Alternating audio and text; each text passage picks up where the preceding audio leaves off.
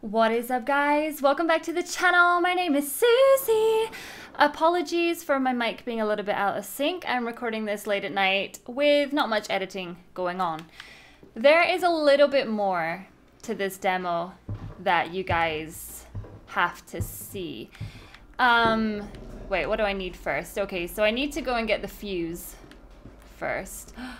Just when you think the demo is over, it is actually just beginning. And if you follow the Resident Evil page on Reddit, there is quite a few discoveries being made.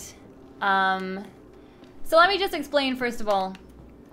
People have been asking for such a long time what is going on with the dummy finger.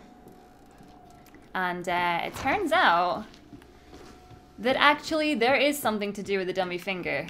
So let's pick up the blank notebook. Oh, I'm so freaked out by this demo, it's horrible. Horrible.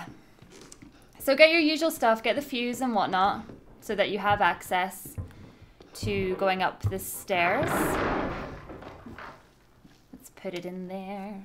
Put it in there.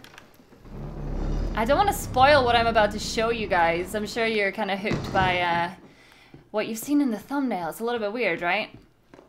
Okay, so we're going upstairs. And if we read this here, first of all, look at this, right? There's nothing on this door. Yeah, this door is locked. You cannot get in here. Let's read this. Okay, 5 guests murdered, but where is unknown. Nothing to point to their final gravestones. Oh, but there is. Okay, so let's pick up the dummy finger. Again, nothing on the door.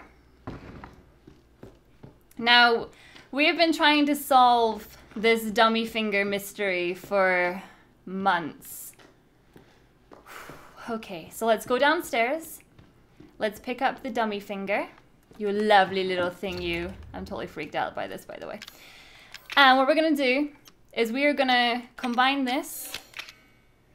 Are you guys ready for this? Okay, so this is kind of like a clue where it says, Grace will not wake when the clock makes its chime. Her covers are heavy and it's her last bedtime. So it's kind of like a clue. So let's examine this.